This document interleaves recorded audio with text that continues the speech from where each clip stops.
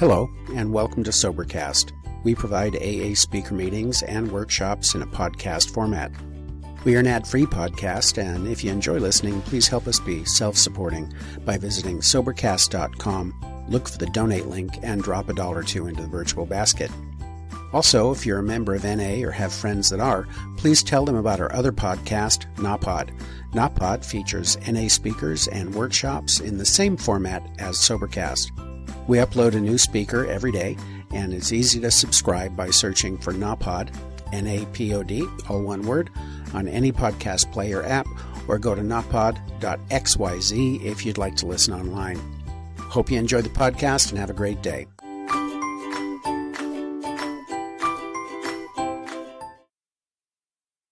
Thank you, Dave.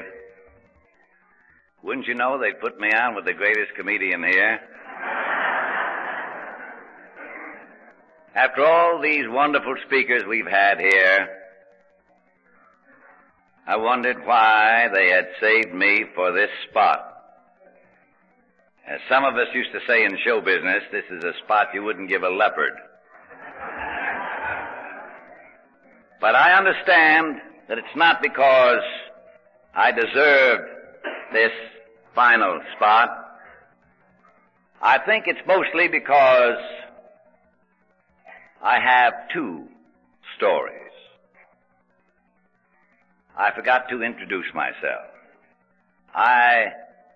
In Southern California, usually am greeted with an answer, as those of you who have visited that part of the country know, so I'll introduce myself now. I want to keep my anonymity. I know anybody here who sees my face and hears my name will certainly not have any idea who I am.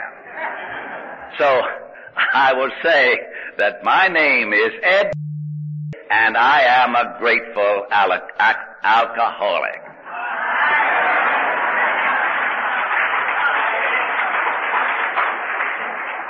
My wife, God bless her, gave me a whole bunch of notes, and there they are over there. And so if I stumble through here, you'll probably understand. Walt last night mentioned the Texans, and Manny, of course, has talked about his father and his uncle. And combining the two reminds me of a story of a trip I was making from New York to California by air. And we put down in Houston. But from New York, there had been on the plane a little old Jewish fellow. Apparently it was his first airplane ride. And he was all hunched up in a seat over by the window with another vacant seat on the aisle. And he didn't talk to anybody. He just stayed by himself. And apparently he was determined to make this trip, even though the fear of travel in the air, as I had for many years, was with this man. Now we put down in Houston while they refueled, and a big Texan got on. He must have stood 6'2", and as Walter mentioned, with the cowboy boots and the Stetson, he looked still bigger. And he looked around, and the only seat was that aisle seat next to that little frightened Jewish man that was sitting all hunched up at the window. And he sat down there, and he took off his Stetson, and he put it on his chest, and he stretched out his legs after buckling the belt, and he went fast asleep. Now, there was a great deal of turbulence from Houston to Los Angeles, and the plane dipped, and it fell, and it raised, and it went up and down, and this poor little Jewish fella, he was getting more frightened and I think more sick by the minute, and the Texan was sleeping all through this. And apparently the little Jewish man didn't know how to ring for the stewardess, and he couldn't find that little bag that they have there in emergencies, and finally the inevitable happened. And the Texan sleeping there, it went all over the Texan.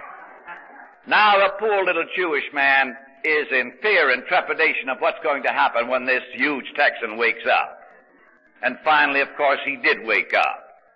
And at first he didn't know what it all was about, and he looked down at himself and he saw this thing that had covered him, and the little Jewish fella looked over him and he touched his arm and he says, "You feel better now?"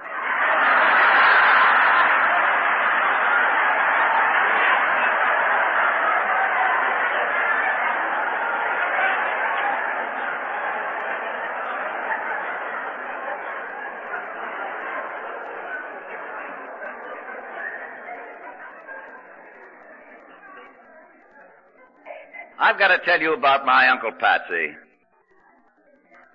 My people came from Ireland a great many years ago, and our baby daughter, Maureen Kathleen, as some of you may know from the newspaper and television stories, radio stories, that our daughter was born prematurely while we were on a visit to Ireland. The baby is now 4 years old, and some of you have seen her on the Mike Douglas show, I guess, yesterday afternoon. But my Uncle Patsy lived to be 104 years old. But when he was 84, he fell in love with a girl 26. And of course my cousins were mortified. They could not believe that such a thing could happen. And they talked to my Uncle Patsy, but he wouldn't listen to them. He said, "I know what you're going to say, and it doesn't make a difference." That was his way of putting it. "I love this girl and she loves me. I was married to your mother for 35 years and I brought you children up the best way I knew how. And your mother's been dead this many years. I've been a widower and I'm lonesome and I met this girl.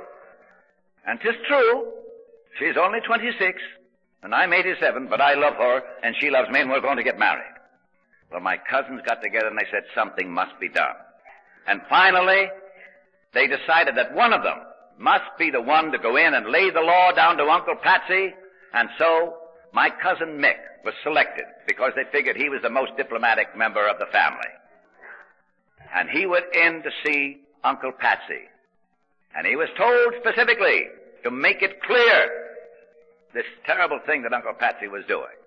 And he came in, and of course Uncle Patsy said, "I know what you're here for.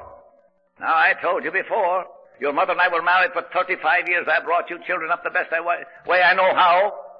But I've been a widower these many years. Now, I fell in love with this girl. 'Tis true, she's only 26, and I'm 87, but I love her, and she loves me, and we're going to get married." And finally, my cousin Mick figured there's only one way to do this, to settle this finally, and that is to lay it right out there on the table. And he said, "Papa, that girl is only 26.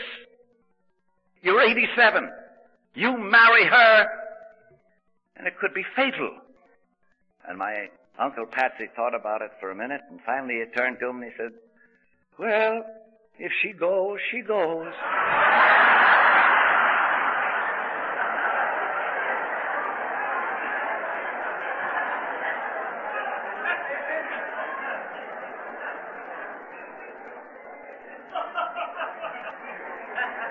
You know, when I mentioned about the anonymity,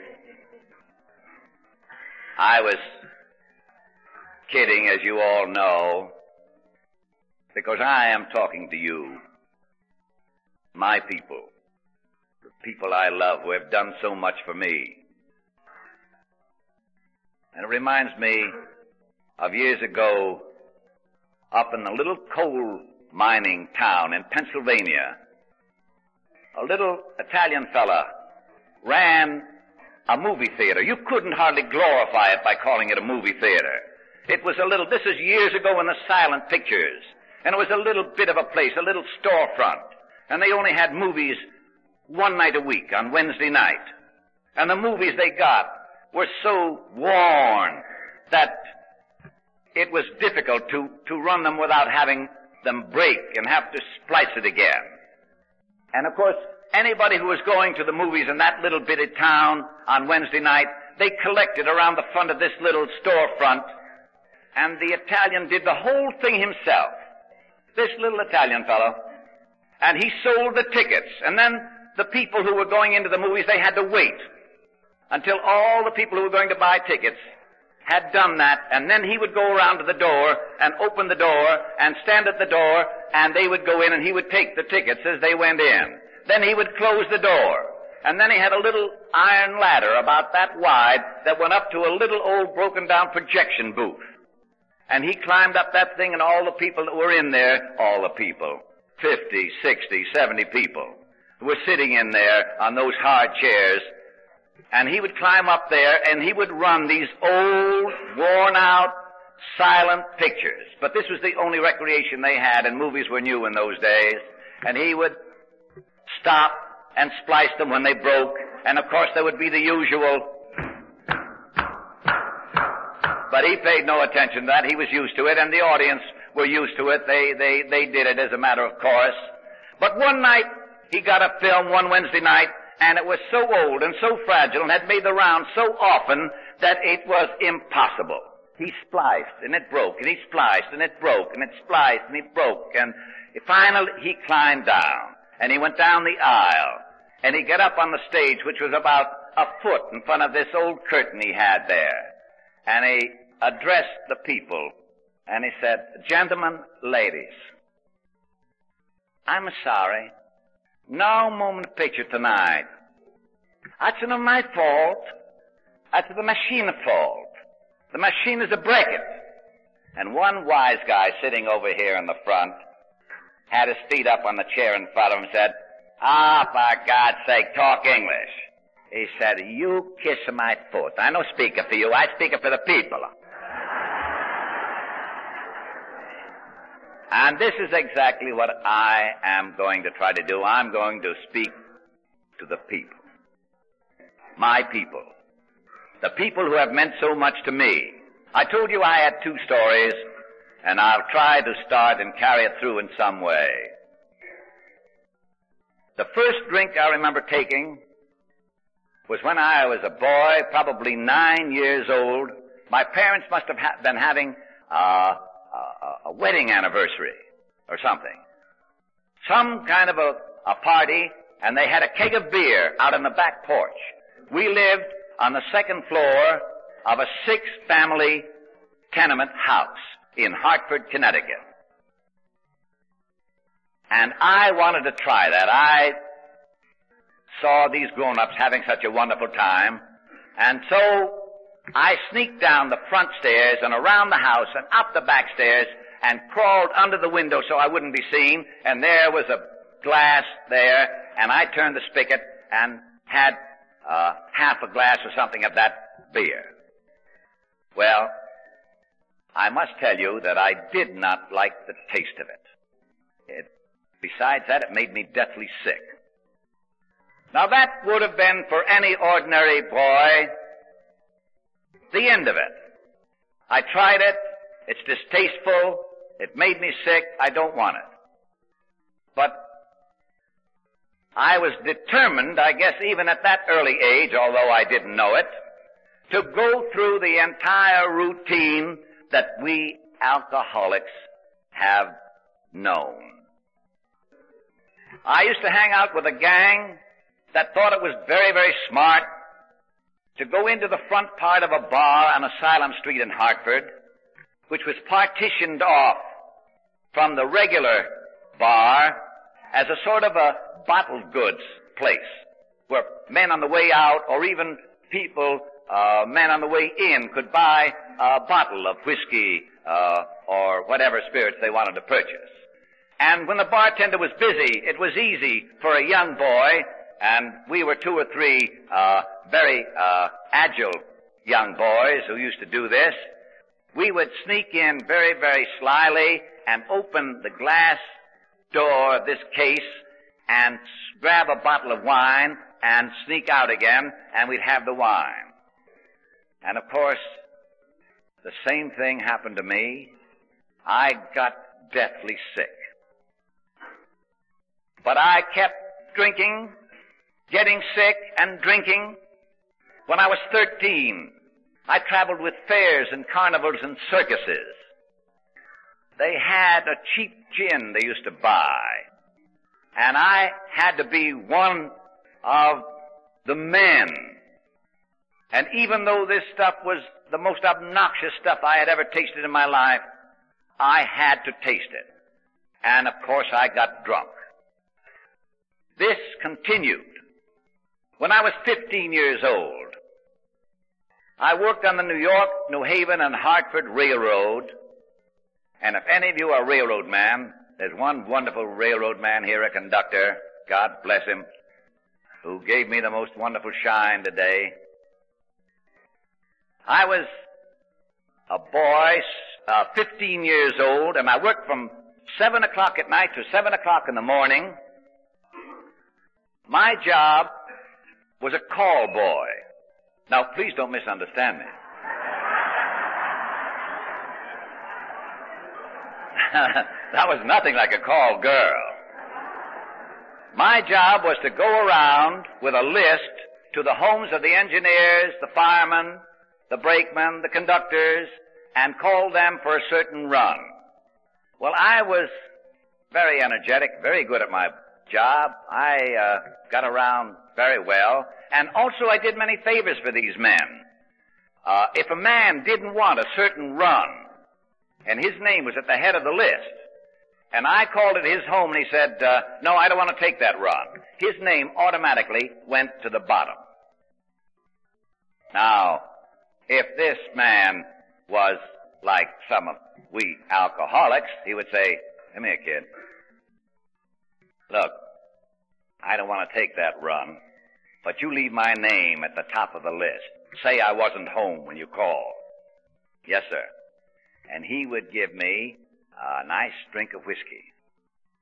And so the inevitable happened. 15 years of age, I was fired for drunkenness. My next job was a job in a small theatrical hotel, Long's Hotel in Hartford, Connecticut. I was a bellhop, and again I was working, 15 years of age, from 7 o'clock at night to 7 in the morning. Part of my duties were carrying drinks up to the guests in the room. Also, I had to run the elevator. It was a cable pull elevator. And I was very, very good at this job, and the bartender, he admired me very, very much. 15 years old, I used to be able to get those drinks up to those guests and get down again, and the bartender was very proud of me, and he would always give me a little bonus. I'd get a little drink of whiskey, or a big drink of whiskey. And the inevitable happened. The people were waiting in the lobby, just like we've seen about here when all our gang got in front of that elevator, only this was an antiquated elevator. And they're all waiting, they're ringing the bell. And finally, after an interminable length of time, the management sent somebody up to find the empty elevator with the door open on the 5th floor. No elevator boy. Little Eddie Begley was dead drunk asleep in the toilet on the 7th floor. And so I was fired again. Now, this is the way my life was going. I joined the United States Navy when I was 18, thinking that I can't do it myself. I know if I join the Navy, they're strict and they will force me to knuckle under. And not for any patriotic reasons whatsoever, but simply because I felt that the Navy could do what I couldn't do myself, make a man out of me, make me live a normal life. I joined the United States Navy. Well, I must tell you that I don't remember too much about the 2.5 years I put in the United States Navy. I was on a United States naval radio station in Tuckerton, New Jersey, and they have a lot of alcohol on a radio station. And I was slim enough in those days to climb through a transom and get a 5-gallon tin and open the door from the inside and pass it out to my buddies, and we would take it over to the mess hall and cut it. But after a certain length of time, I would forget to cut mine, and the result would be that somebody came up behind me with a baseball bat, or so I imagined, and just hit me a wallop back of my head because I just fell flat on my face. My face was all scarred, and I would be out completely, and it's a wonder I lived through it.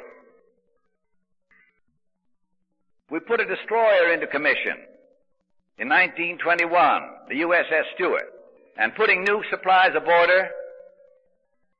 We're putting paint aboard, and the first time I heard about this innovation, somebody suggested we get a gallon of shellac and a loaf of bread and cut the ends off both ends of the loaf of bread and pour the can of shellac through the bread, which was supposed to strain all the residue out of there, and we were supposed to get pretty good alcohol out of it.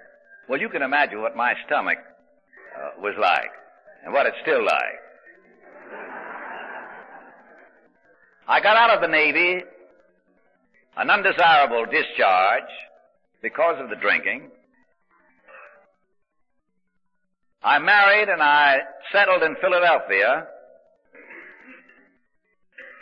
and my drinking continued until a doctor there in 1922 told me that if I ever took another drink, I was signing my own death warrant.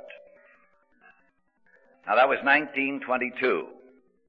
I can't remember that doctor's name, but I have the friendliest feelings for him, and I hope nobody ever tossed him into a vat that held all the whiskey I drank since that, because he sure would be in trouble. Now, I continued drinking. I was a theater manager. I worked at innumerable jobs because I could get a job anytime, but I couldn't hold a job. I would be fired for drunkenness. I kept going back to my hometown, Hartford, Connecticut, and finally in 1931, I became connected with a radio station in Hartford, Connecticut, and for the first time, I hit what I call a solid plateau in my entertainment adventures. I was able to do innumerable roles in radio dramas. They had what they called a radio stock company there, radio dramatic stock company. Many of them you have seen in motion pictures since that. They've become famous. Gary Merrill was a boy sitting around hoping to read a few lines during rehearsal. Michael O'Shea, who was married to Virginia Mayo, was one of the company. Louis Nye, who you see in the nightclubs, was one of the company. And there were several others whom I can't think of at the moment. But I was sort of the white-haired boy in the dramatic end of it.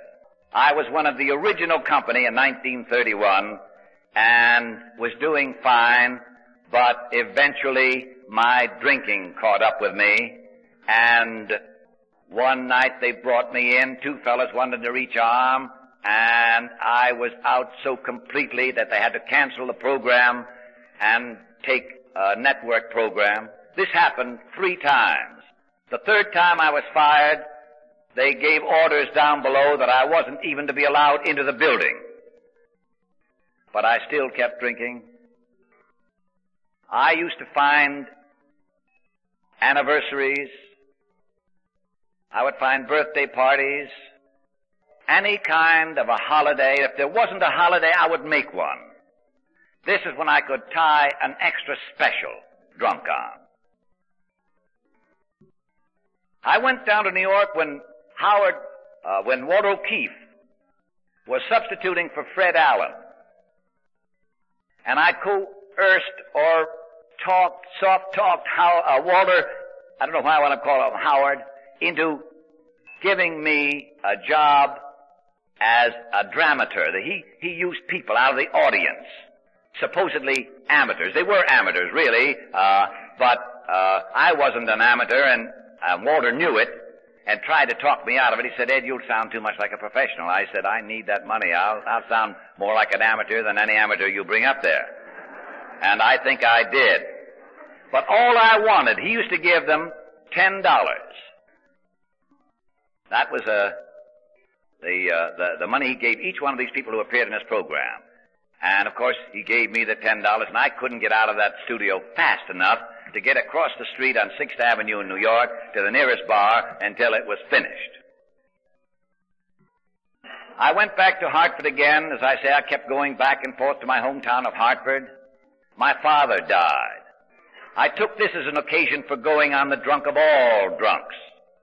Now, before this, I had been picked up out of the gutter. I had been hospitalized. I had been in jail. I had gone for weeks without eating. As we all know, an alcoholic will go without eating.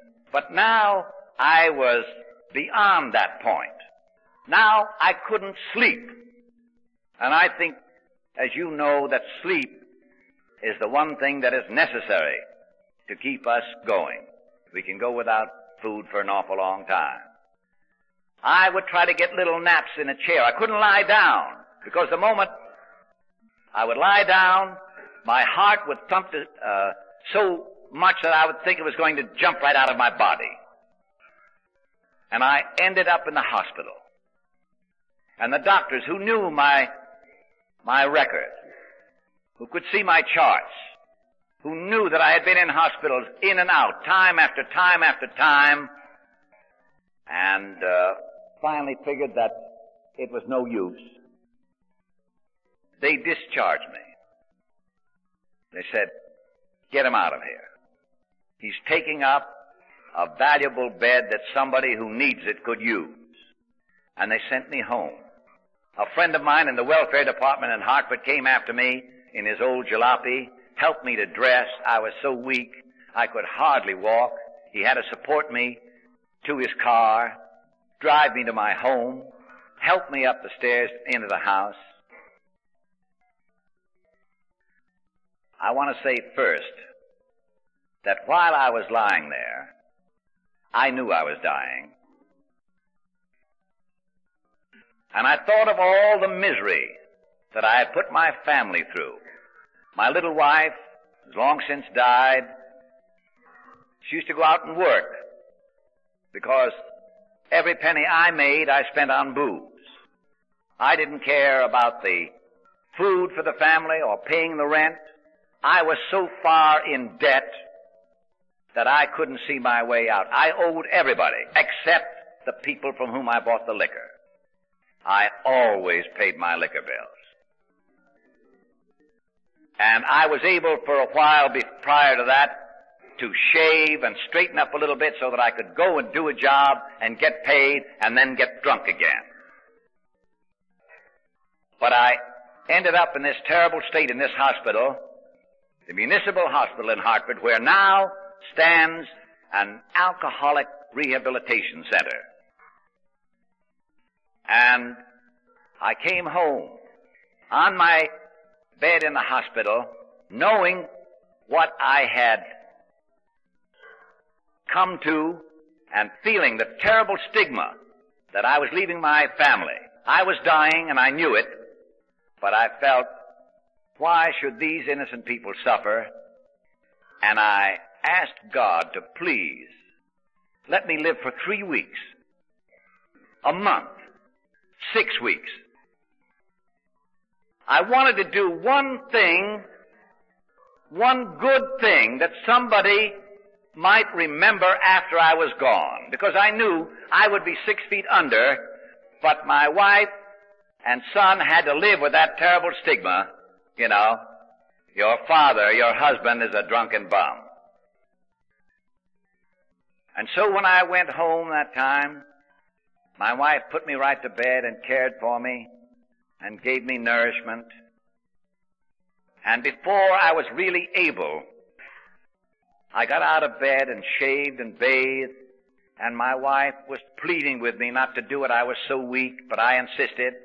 And I went down to the radio station where I had been the big, egotistical man who knew I was in demand down there, and I went now with my hat in my hand and pleaded, not for one of the big roles I had been playing, not for one of the leads, not for one of the juicy roles. Throw me a bone, anything, a couple of lines so I can make a couple of dollars. And they tried their best to talk me out of it. I was too weak, and I looked like an advance agent for death, really.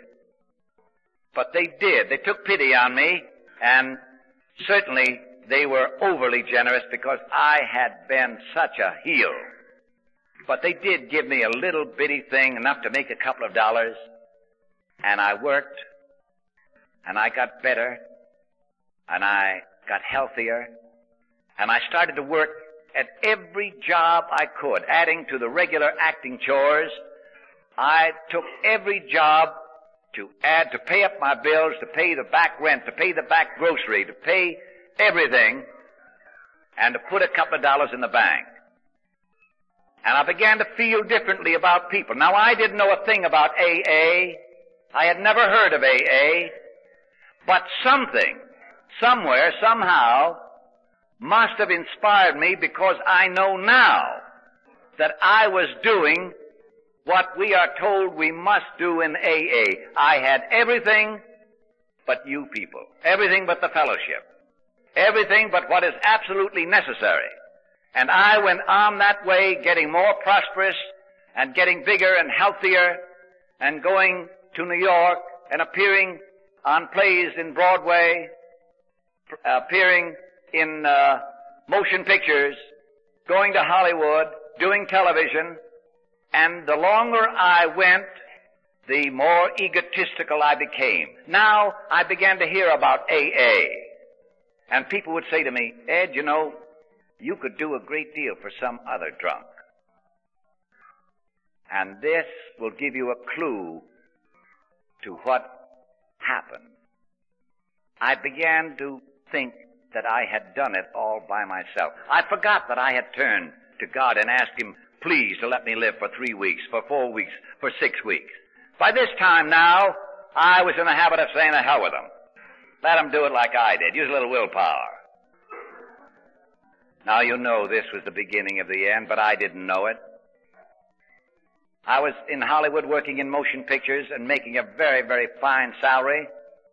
And I went back to New York. By this time, I owned 2 houses. One on Long Island in New York and one in California. And I went back to New York to visit the house there, and I got a telephone call from CBS. And they put me under contract for 7 years for live television, a situation comedy series. This was in 51, and I thought, this is the way to get into television with both feet. I had done television before that, but this was the way to get into television with both feet, even though the salary was much lower than what I've been making in motion pictures. And so I signed the contract for 7 years. And I knew I'd be tied up, so I figured I would go to Europe and celebrate before I got into full harness and got going. And my brother and I went to Ireland, and we went to England, and we went to Paris. And I bought liquor and brought it home. I caught a cold the first day I landed in Ireland. They said, a little Irish whiskey will be just the thing for you. I said, no, thank you very much. No, give me some hot tea and a lemon. And I had hot tea and lemon. I didn't drink. I wouldn't order a dish in France if I knew beforehand that it had been cooked in wine. That's how far I went. I came home. I brought the usual quota from Shannon Airport of whiskey and gave it to my friends. I always served liquor in my house. I usually was a bartender.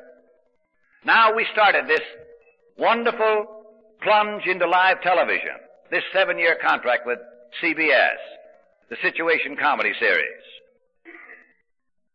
And it was the worst turkey I have ever been connected with. It was horrible.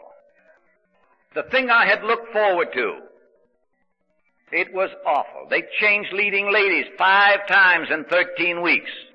They changed the director several times. I became more frustrated and more frustrated. And I said, what have I done? I left California where I was doing so well, and I came back here. And I began to feel sorry for myself. And the more frustrated I became, the more sorry I felt for myself. And finally, I said, I'll show 'em. And I went across the street, and I said, give me a double Irish. And I picked it up, and I drank it.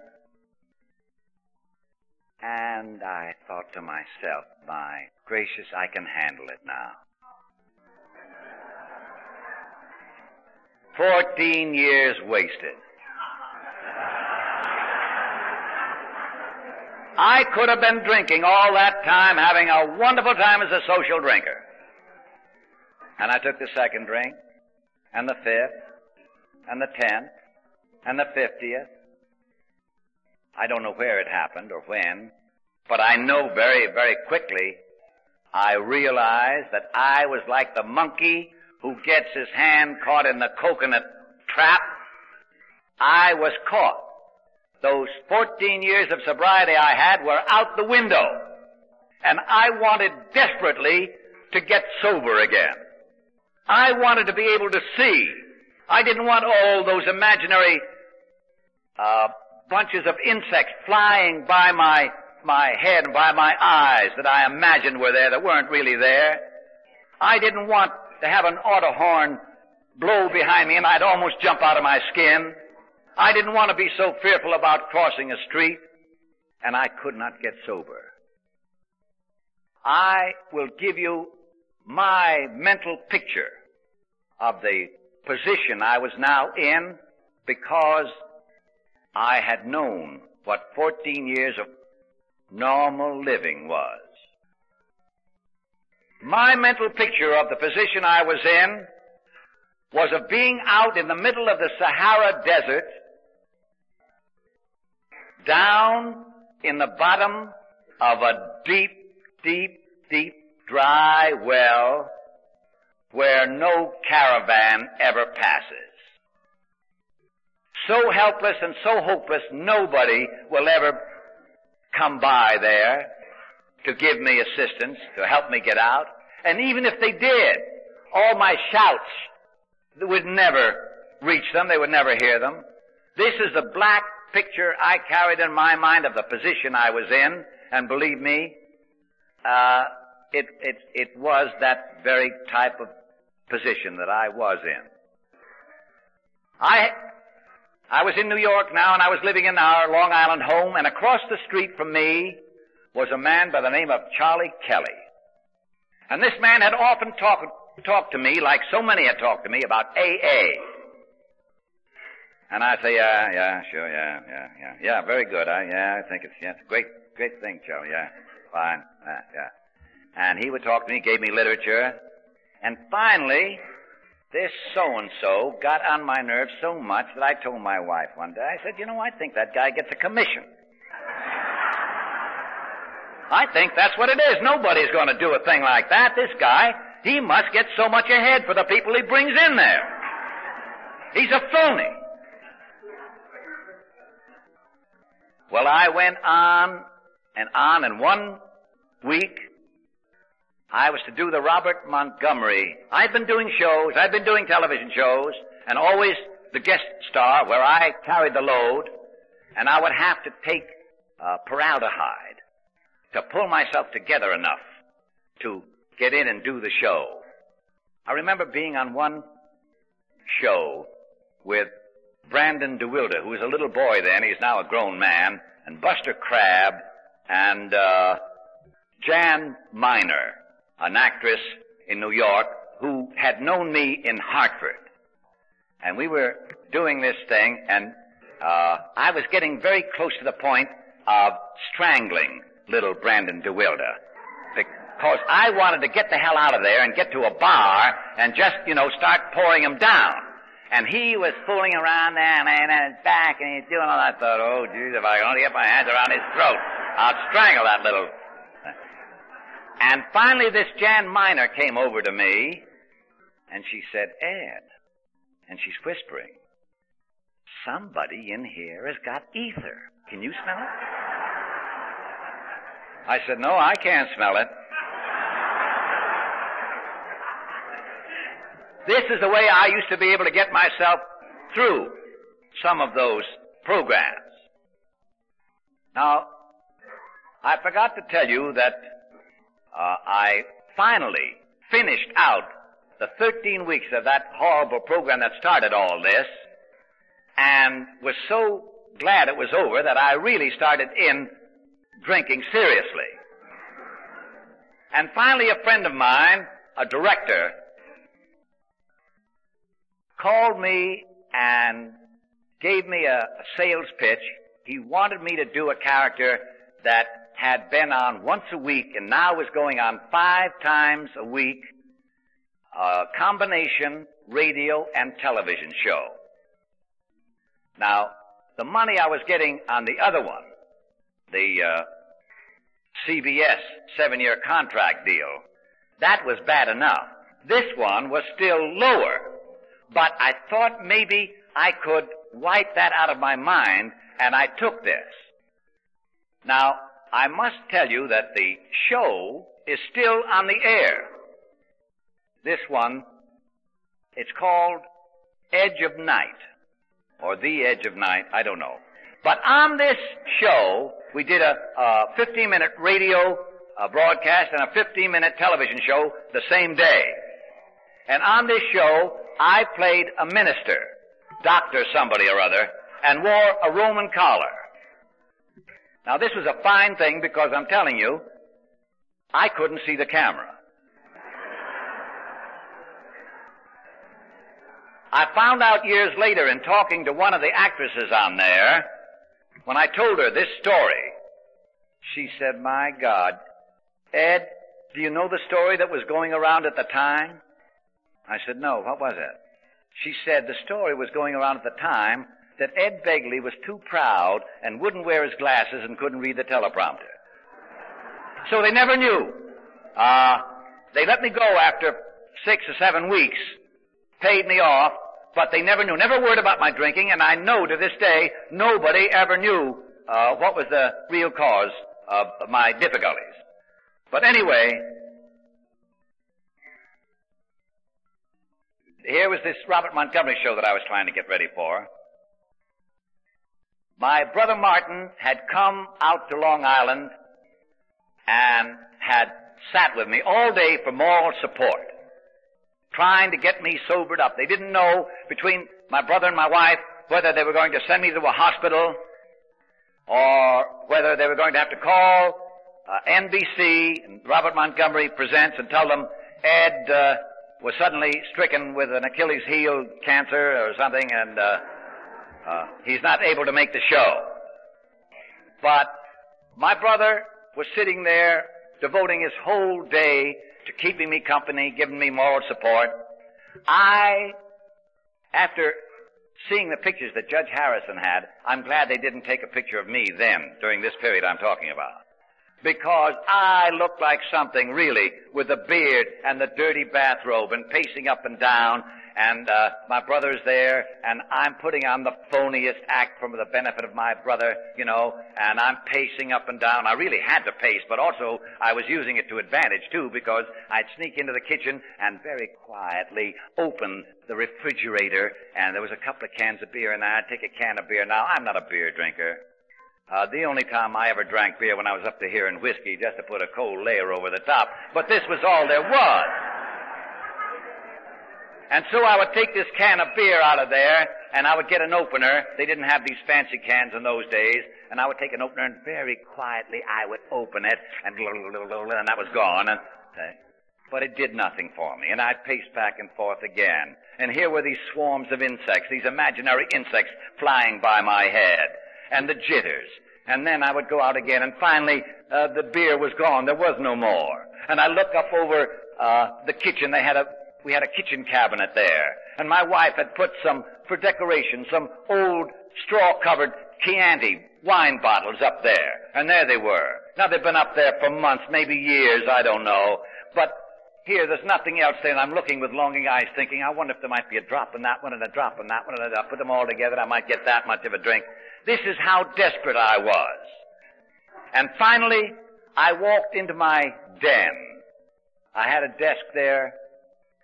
And if any of you ever read those stories years ago about the Collier's Brothers estate in New York, which was a rat's nest, they were scavengers. That's what my desk looked like. Unanswered correspondence and unpaid bills. But on that desk was a little meeting book given to me by Charlie Kelly, the man whom I despised, across the street, my neighbor, the man who worked on commission. And thank God, the type on the Serenity Prayer is bold type. And it was on the inside cover of that meeting book. And absently I picked it up. And how I could focus my eyes, I don't know. But again, I say that the good God was looking after me because I was able to read. God grant me the serenity to accept the things I cannot change, courage to change the things I can, and wisdom to know the difference. And something happened. I don't know why I should deserve it, but I'm grateful that God thought I did because it happened. And I went to a meeting that night. I called Charlie Kelly, who became my sponsor. And I went to a meeting that night. And the first meeting I went to was an interracial group. And this was in Freeport, Long Island, 2 miles from Merrick, where I lived. And I sat on my hands. I had to. And he didn't come himself. He was going to rub my nose in the dirt. He sent my co-sponsor. We'll show this big shot, Ed Begley. And I was sitting there at this meeting. And I say it's an interracial group. And there was a colored fellow sitting next to me. And he kept looking at me.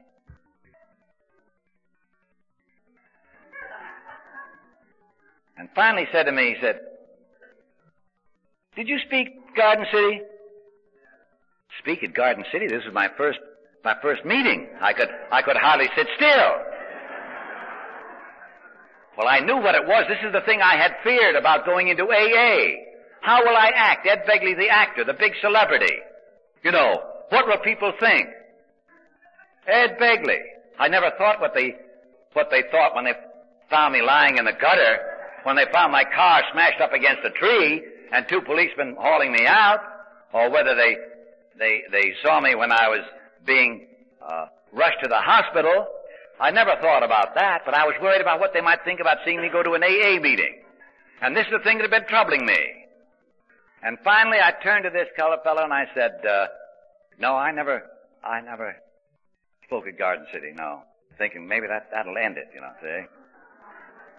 And finally he said, well, did you ever drink at the White Horse Bar? I said, no, I drank at a lot of bars, but I never drank at the White Horse Bar, no.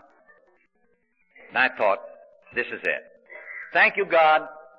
You've given me the clue. Now, this is the way to do it. This is what I must do. And I turned to him and I said, no, you probably have seen me in movies or television. And he said, yeah. And he moved over.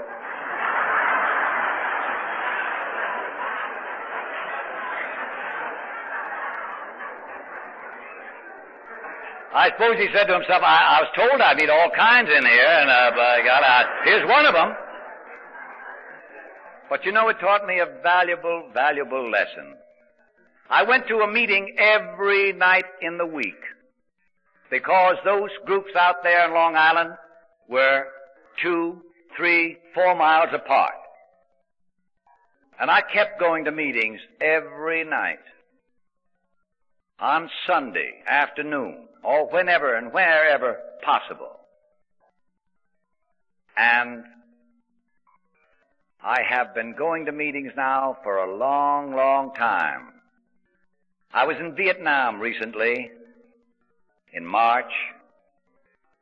I spent my 67th natal birthday in Vietnam, and I spent my 14th AA birthday in Vietnam, April 4th. And I want to tell you that I am so very, very grateful for what I have gotten from AA. When I first came into AA, the people whom I had felt so superior to were so much better than anything I could possibly ever have imagined. I thought they were the finest, the cleanest, the sweetest, the gentlest, the friendliest, the warmest people I had ever met in my life. And nothing has happened in that 14 years to make me change my opinion. I just am so very, very happy that you have invited me here to be a speaker and to have met as many of you as I have. And if there's any possible message that I can leave with you, I would like to leave this message: that none of us are strong enough to overcome that first drink. As long as we keep the cork in the bottle, as long as we never reach for that first one, we won't have trouble with the second, the third, the 50th, or the 100th. This is the one lesson that I've learned, and I have had adversity since I've been in AA. Things have happened.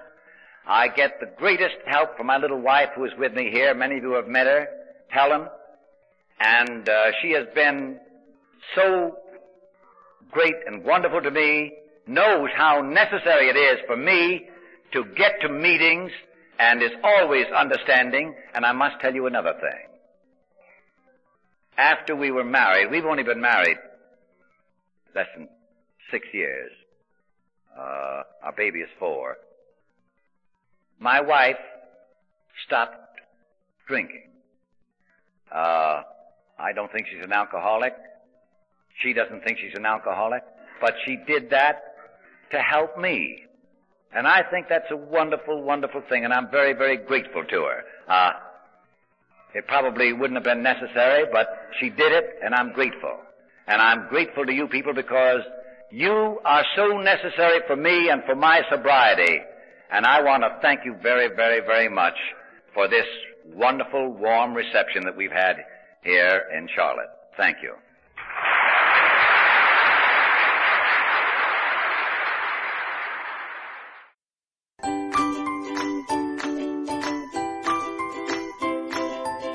Thanks for listening. I hope you enjoyed the podcast. Sobercast is ad-free, and we'd like your help in order to keep it that way. So if you'd like to help us be self-supporting by pledging $1 or $2 a month, visit Sobercast.com and look for the donate links. Thank you very much.